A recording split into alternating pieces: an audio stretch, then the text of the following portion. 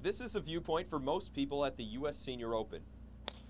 But one person sees the tournament from a different perspective. We cruise at about 30 to 35 miles an hour, typically at between 1,000 and 1,500 feet above the ground. Charlie Smith is a pilot of one of the 2 Snoopy blimps that cover roughly 75 events per year here in the United States. The events we try to cover are PGA golf tournaments, NFL games, and any other sporting events that MetLife decides to join. Whenever Snoopy's in town, he always draws a crowd, such as he did on Thursday at Metcalf Field. And the question everybody wanted to know was, how do you fly this thing?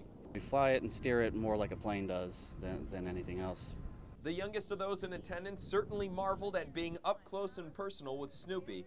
But what I really wanted to know was, where is a camera located that gets all these spectacular shots of Inverness? The camera gets mounted externally just before we get ready for whatever event we're doing, and then gets taken off as soon as the event's done. As we saw this week, sometimes conditions aren't always ideal for flying. 20-mile-an-hour winds is our cutoff. If there's storms in the area or if it's just a generally bad weather day, we're really subjective to it. It takes more than just a pilot to fly this blimp. It takes a whole team effort just to get it off the ground. But before you know it, he's up in the air and flying to a sporting event near you.